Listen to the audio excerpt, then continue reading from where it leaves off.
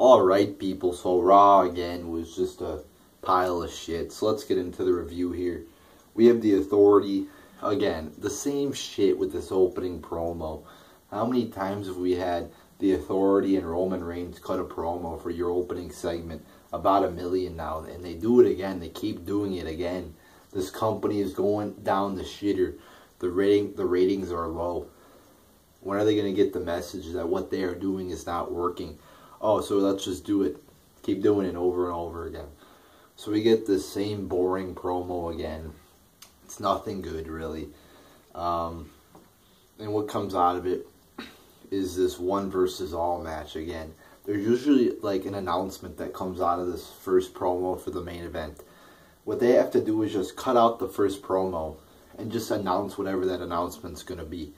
It would have been very more efficient just to announce, oh, we're going to have a 1 versus all match. Okay. So, and they don't even know what I mean, when Vince is announcing the match, he's like, oh, maybe 1/3 of these people, maybe 2/3 of these people are going to fight. We don't even get like an exact number about how many people he's going to fight, but whatever. So we get the main event announcement. Again, the promo wasn't anything special, wasn't anything good. So that opening segment was just repetitive garbage. Then we get Sheamus versus Dean Ambrose just ending in a countout. Not a good match. Not a good ending. The only significant moment in this match was when Sheamus, was bleeding, which was all right. So yeah, that was good. But that was the only good part about it. So, and then Owens comes down to the mat, and then he attacks Ambrose for like 10 seconds and then gets, restrained by some refs. And then what really confused me was after the match, you're like, oh, Dean Ambrose is in the training room getting, looked after by doctors. It's like, what? Yeah, that makes sense. Dean Ambrose is the one getting looked at after doctors when Sheamus was the one who's got a bunch of blood coming down his fucking face. It's like, what the fuck? Again, there's your first illogical moment of the night. You got fucking, and there's more too, but you got fucking Dean Ambrose in the doctor's room, but not Sheamus. Okay. So, and again, why is he in the doctor's? Why is he getting evaluated by doctors? He didn't have anything done to him.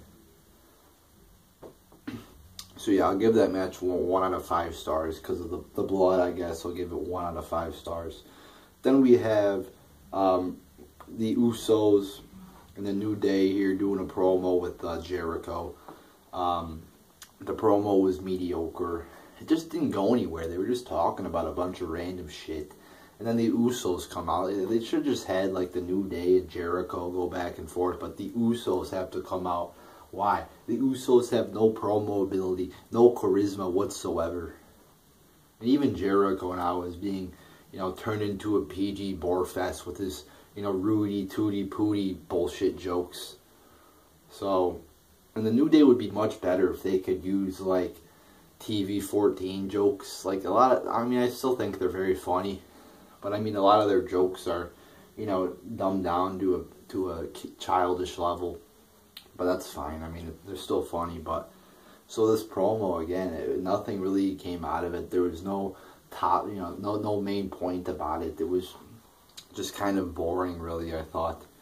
It had a few good moments, a few okay moments, I guess. But overall, I thought it was, not that great. So then we get the match. The New Day lose again. Your champion should not be losing. Like, here's more with this fucking 50-50 booking. Your champion should be winning more than half the time.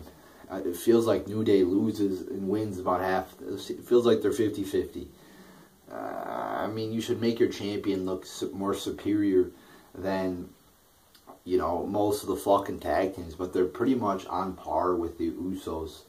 And even like the Dudleys. They're not that much better than them. So the fucking Usos win.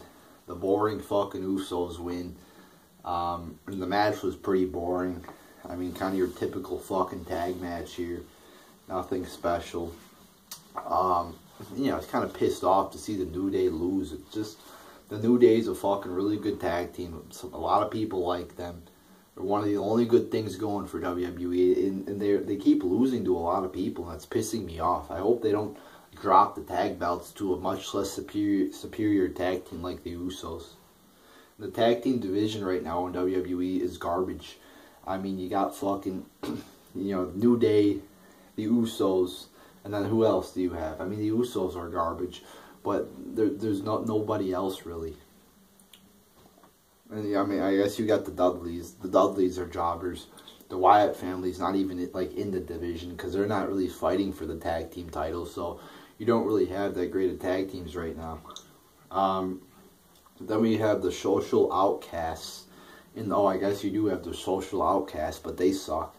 So you have them versus the Wyatts. Apparently we're gonna get a match. But Ryback comes down and just starts beating up the Wyatts, and it was, with the Social Outcasts, and it was just pointless. I mean, it didn't accomplish anything.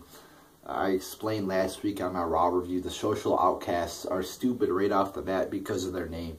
They're naming themselves after something that's looked at as being bad. Being a social outcast isn't really a good thing, so why are we naming a tag team the Social Outcasts? It's a very dorky, dumb name. But, so we get a little brawl here, and that's it. It was just a boring, short, 2-minute fucking match with the fucking brawl. Very dumb, very stupid. Did not accomplish one damn thing. So I'm going to give that 0 out of 5 stars. And then we get another match. I believe we saw this last week or sometime in the recent future. Titus O'Neil defeating Stardust. Again, just another jobber, pointless match.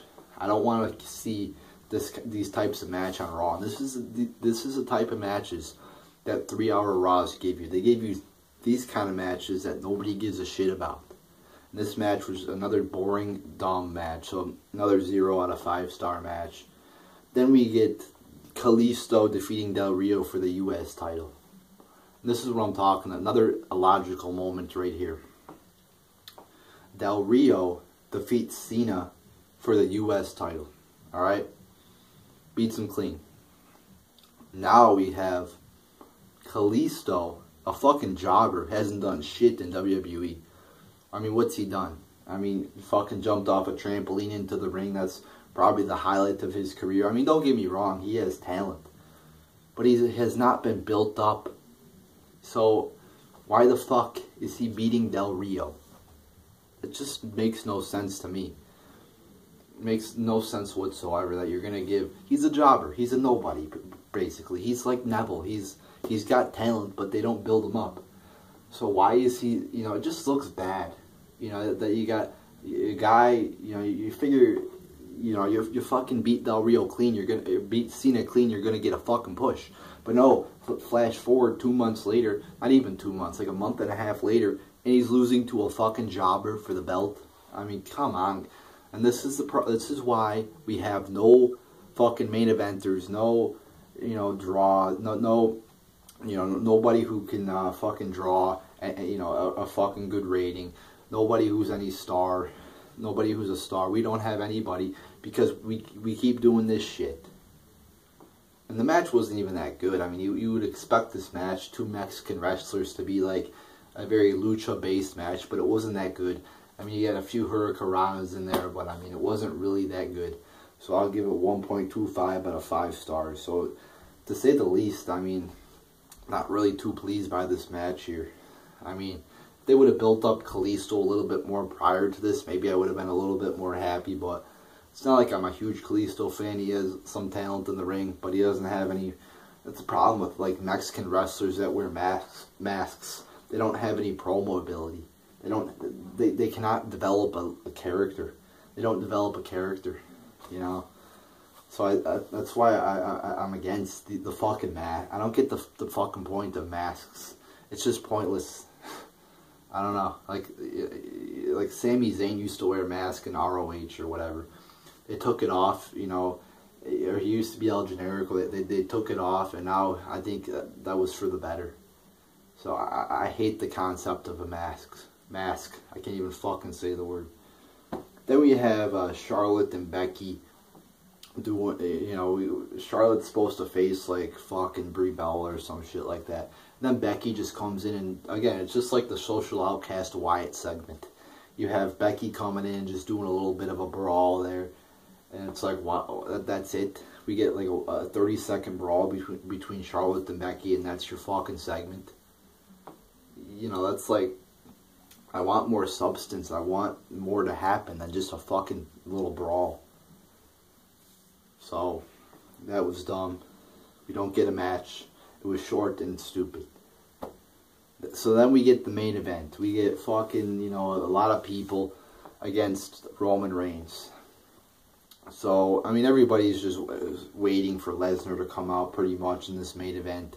You got, Roman Reigns versus Kevin Owens, which was very slow, very boring, filled with a lot of fucking rest holds. That was very brutal to watch. And then, we get a little bit of a brawl between some of the more of the people out there and Roman Reigns. And then, here comes Lesnar. Lesnar comes out, beats up everybody, some suplexes, F5 to Reigns. So that was cool to see Lesnar come back, do some moves on people. But, I mean, there you go. I mean, that's the only good moment of Raw. Fucking Lesnar, 2 minutes of Brock Lesnar.